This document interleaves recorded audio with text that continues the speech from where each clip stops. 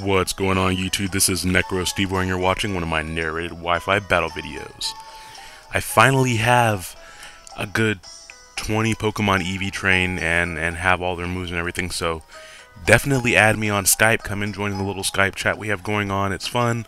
People are trading, new ideas, that type of thing. But anyways though, today's match is a battle I had against EchoReaver from my Twitter. I will leave his Twitter handle in the description. But he was just like, hey, up for a quick battle, so I obliged, and I got to use... This is kind of the team that I have in my battle box ready to go, just generally if I ever get any passerby challenges. And it works pretty well. I enjoy using it. But first up, we have an Expert Belt Noivern. I figured he might switch into a Azumarill here, but he didn't know that I was Expert Belted, so I figured I could catch it off guard with a Hurricane after it switched in. I end up missing the Hurricane, but he actually predicts me to switch out into something else, likely my Talonflame, because I will resist the Fairy-type move, and he goes for Waterfall. Now, expecting him to go for the Fairy-type move, play rough, I decided to go into my Venusaur, which big shoutouts to Nox for helping me come up with this EV spread for this Venusaur. It takes hits amazingly well, even without going Mega, and that just really just helps.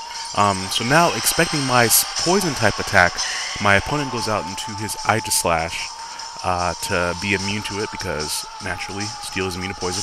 And I expected that, so I just went for Sleep Powder there. Even if he stayed in with the Azumarill, I knew it wouldn't likely have Sap Sipper, because it's just so much more advantageous to run huge power on Azumarill.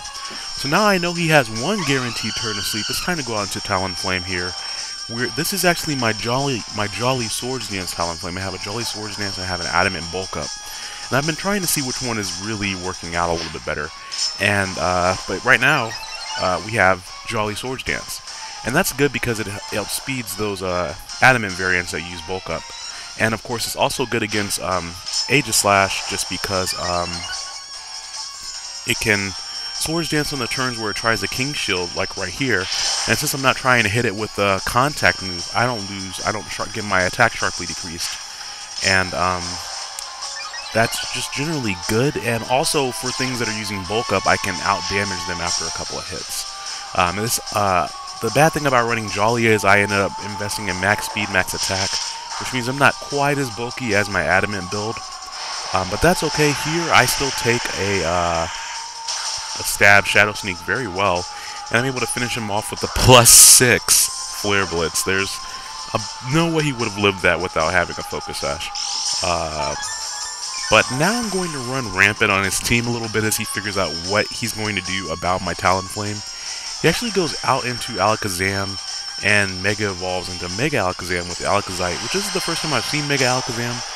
But I don't think that he realized that I had Gale Wings on my Talonflame. And of course, Gale Wings, it gives +1 priority to all flying-type moves. And that's going to be Brave Bird, that's going to be Roost, Acrobatics, if you choose to use that on your Talonflame. All those are going to get +1. And since now I'm in a higher priority bracket than him, unless he was using a flying-type move of his own, he would then outspeed me because we're in the same priority bracket. But since he's not, he's just going to go down to a +6 Brave Bird there.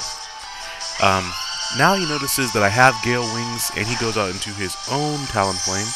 And here I actually thought I could... I don't actually know why I thought I could live a Brave Bird. That was really kind of silly of me to go for that. I really should have just suicided and taken him out, or even switched right into my Slurpuff, which we'll see in just a little bit here. But, he does manage to take me out, which is unfortunate, although I guess it does make for a much better battle, generally. I go on to my Greninja, and I knew I probably outsped him. I did not think that he had the Gale Wings ability, and so I just decided to go for Water Shuriken, and he brings in a Azumarill, who is not really going to take anything from it. I'm not really worried about a Azumarill right now, even if it has really high attack stats, even with the choice band, it can't really do anything to Venusaur. It really needs Ice Punch to do that.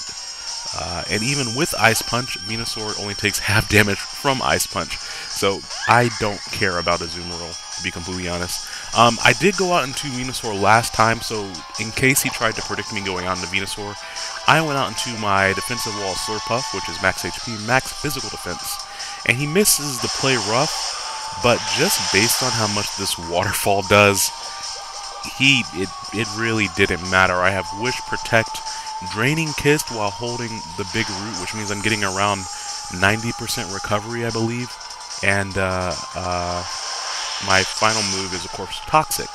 And shoutouts to Better Ed than Smeg for mentioning Toxic. I was running Aromatherapy for a while, but I never really used it, whereas the opportunities for Toxic abound here, especially when you're using Wish and Protect. But anyways, though, I take that hit very, very well.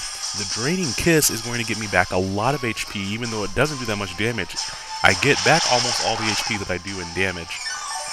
So Azumarill having a high HP stat means I'm going to get a lot back, and of course the big root compounds the amount that you're going to get back. I would normally have leftovers on Slurpuff, but I was trying it out on Talonflame, as you noticed earlier.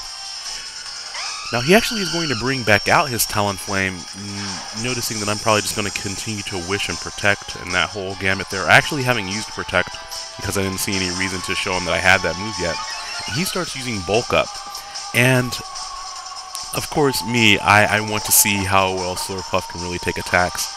I'm going to go for Toxic here because I figured I could take a +1 Brave Bird, and then I could Protect on the next turn as he tries to Brave Bird me or Flare Blitz me or whatever, and then he'd take more Toxic damage. So now I use Protect for the first time. I didn't use it earlier, this is the first time he saw it, but I guess he was expecting that because he used Bulk Up right there, so that was a very good prediction on my opponent's part. And so that means now I have to face down a +2 Stab, Brave Bird, or a Flare Blitz.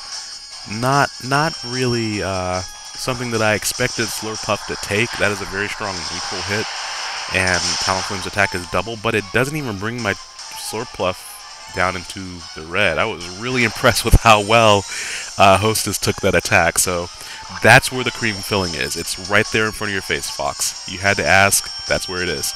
But knowing that I figured now he might actually roost up, because again, thinking about the sets that I had, I figured now was a good chance to bring in my Greninja, because then I could just Water Shuriken him afterwards. But he just goes for another Brave Bird, because I guess he just wanted to try it. That's really odd, because I could have just Protected. So either he predicted me to switch out, or he didn't care about his Talonflame anymore. Either way, what's important is that I still have my Hostess Slurpuff around to wall things later on. Now, unfortunately, I miss yet another move with my Noviurn, which means it's just going to die without doing anything. It missed a Draco Meteor, and it missed a Hurricane. When it hits, it really knocks some holes in things, even without the Expert Belt boost. But, you know, if you don't hit, you don't really do any damage, so that's no good. But I'm able to go on to my Imposter Ditto here. I was very happy to find. It's just funny how much trouble I had to go through to get one in 5th Gen, and some people being really awesome and just giving them to me. Whereas I just found a bunch randomly in my Ditto Friend Safari, and so that's the thing. Of course, when you transform into Ditto, you only get 5 PP in each move, so I only have a limited amount of Dragon Pulses to use here. And he goes out into his Heracross here, not wanting to have his Dragalge knocked out. And I figured Hostess probably has done his job at this point, or done her job rather. I wasn't expecting to take a hit unless he went for the Mega Horn, and I would resist that, of course, or the Fighting type move. But he's not going to go against either of those, against a Poison Dragon type most likely. And now I'm figuring, okay, maybe I can just outspeed him now and hit him with a really powerful move, maybe his own Mega Horn or something like that. But it turns out that he is Scarf too, and we have a speed tie that he ends up winning. Unfortunato. So, at this point, I think all I have left is Venusaur. I have Venusaur, and he has 3 Pokemon left. He has the Dragalge, he has this Heracross, and he has, I think, the Azumarill. So I have to somehow power through all those. So I decided to go for a Leap Seed here. Heracross still had a good clip of HP left, so I wanted to be in a position where I could recover against it some. But him going out into Azumarill is fine by me because Azumarill has plenty of HP for me to take. So I'm going to get a decent amount of recovery from that. And then I was very surprised to see that I outsped it and I was able to hit it with a Sludge Bomb. My Venusaur is running on minus speed nature, so I wasn't exactly expecting to outspeed it, but that's fine by me. That probably means he's running on minus speed nature as well. I was very surprised to find that I outsped Dragalge there with my minus speed nature, because Dragalge it's slow naturally, but most of them aren't carrying minus speed, so most of them are carrying modest or calm or bold, at least in my experience in the ones that I fought so far. Now, I was expecting to take this Mega Horn, and I didn't know how well, and I was looking at the damage, and I was like, oh wait, that was a crit? That means he had no chance to knock me out right there. He almost finished me off with a crit. But MegaVenusaur pulls through, and this is why Venusaur is the best Mega Pokemon, obviously. He's able to pull through and knock out the last 3 Pokemon there for the victory. So despite my misplays with my Talonflame and my misprediction bringing in my Greninja to his Talonflame, that battle actually ended up pretty well, pretty solid battle. So thank you very much, EchoReaver, for the battle. Hopefully I'll get to have more with you. And I hope you guys have a great day there. Be sure to come and add me on Skype there. Skype is Necrostevo. We can battle, we can trade, we can do all that good stuff that rivals do. So you guys have a great day. Be sure to check out my walkthroughs on leveling up and EV training. I'm going to have a breeding guide up soon. If you have any ideas for guides that you would like to see, be sure to let me know, and that way I can consider making them. But be sure to go check those 2 out. I'll leave links to them in the description, and I will talk to you all later. Alright, see you guys.